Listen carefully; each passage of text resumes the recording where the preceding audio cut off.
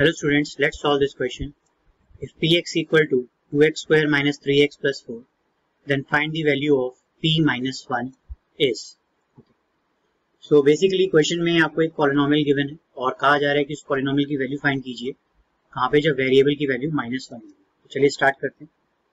सबसे पहले हम यहाँ पे गिवन लिखेंगे।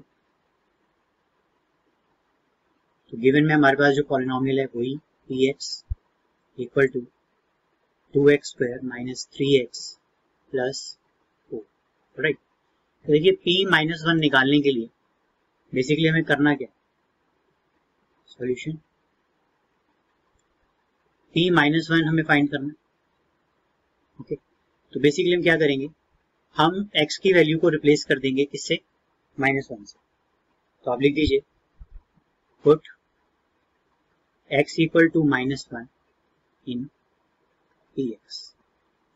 जैसे आप इस वैल्यू को पुट करेंगे, देखिए जो आपकी एक्सप्रेशन है वो कुछ ऐसी हो जाएगी, p minus 1, it is 2 minus 1 raise to power 2 minus 3 minus 1 plus 4। आगे सॉल्व करेंगे तो it is 2 into 1 that is 2 minus 3 into minus 1 that is 3 and plus 4।